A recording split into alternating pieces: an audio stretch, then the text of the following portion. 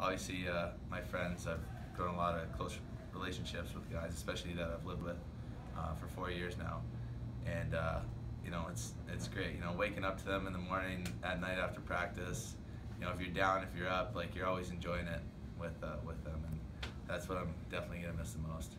Hopefully we win Friday so we can win on Saturday and get a nice first round bye with home ice.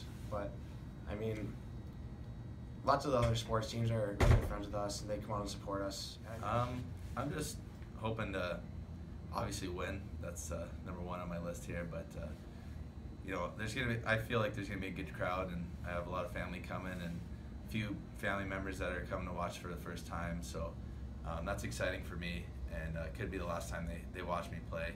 I hope it isn't, but you know, I'm excited.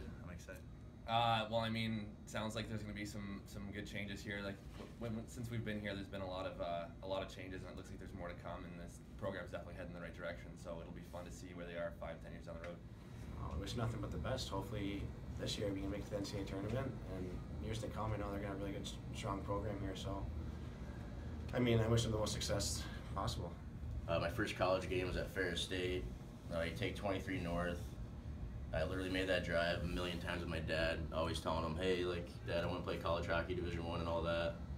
And it was like driving down the same road I drove down, like, seriously a million times with my dad just on the way to my first college game. And getting the opportunity to play, that was really special to me. And earlier this year we played against Michigan in Ann Arbor, which was like 20 minutes from my house. And that was my dream, was like, hey, Dad, I want to play for the Wolverines someday, or I want to play against Michigan at the O's or something like that. And he's like, you know what, you can do it and all that. And then just the fact that we got them on the schedule and I got to play both games and my parents were both there was like really, really special to me. We were playing Holy Cross for the second year in a row in the playoffs. We had them at home. We were on the road my freshman year, so we were home my sophomore year. And we were down 3-0 in game one against them. And we ended up coming back and winning in overtime 4-3. And then we ended up sweeping them. I mean, that game was definitely the most special game.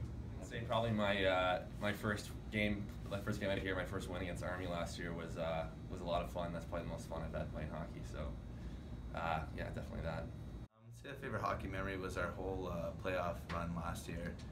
Bentley overtime wins, emotions running high low. Then Robert Morris in the semifinals, winning overtime. Like you can't write up something like that. You can't explain it. It was phenomenal. Too bad we couldn't finish it off, but for that run, that was exciting. I chose Mercyhurst because of the boys. On my visit, I had like a really good time. I never experienced anything like it. The team was close even back then, but 2 years before I even came here. Small classrooms, just the close-knit, tight team. I just, like couldn't go anywhere else. I just love that.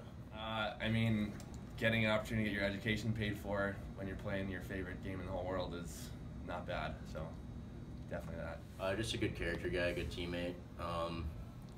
Hockey's had its ups and downs the last 4 years, but I've made some really good friends, and I just hope that these guys can just come to me with any problems that they might have, like in the future. I've been through pretty much everything here. I just love every single one of the guys on the team.